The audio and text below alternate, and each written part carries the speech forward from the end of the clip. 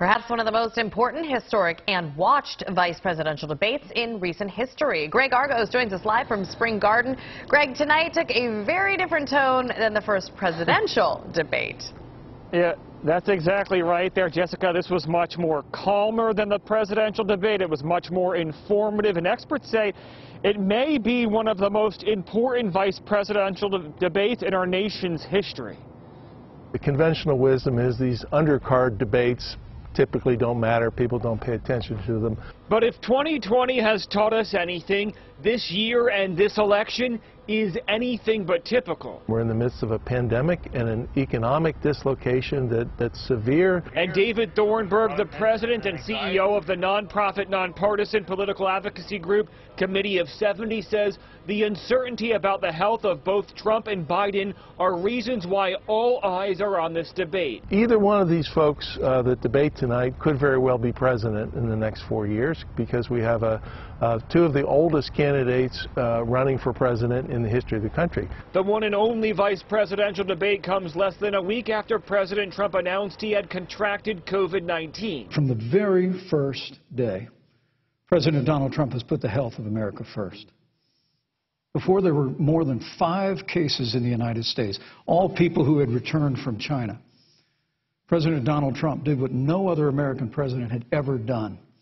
And that was he suspended all travel from China, the second largest economy in the world. Whatever the vice president is claiming the administration has done, clearly it hasn't worked.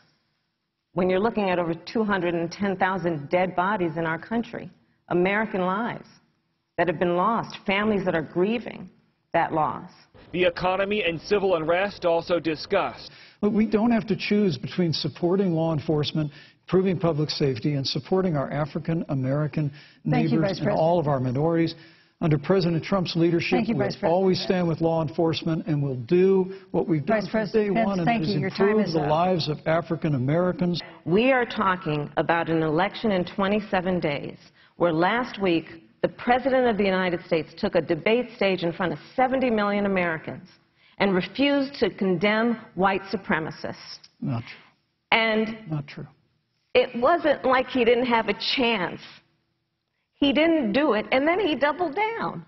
And Thornburg says this back and forth will be the focus for voters for the days to come. Some folks are saying that because of the president's illness and potential ramifications, this could be the last debate, period, of the presidential election season. So all the more significance and consequence, of course, we don't know. You know, we've got, I guess, 28 days or 27 days left, and Lord knows what can happen between now and then. Yesterday, Biden saying there should actually not be a second presidential debate if President Trump is still infected with the coronavirus, but that second presidential debate is still scheduled for next Thursday in Miami. I'm live here in the Spring Garden section of Philadelphia. Greg Argos, CBS 3 Eyewitness News. All right, Greg, thank you.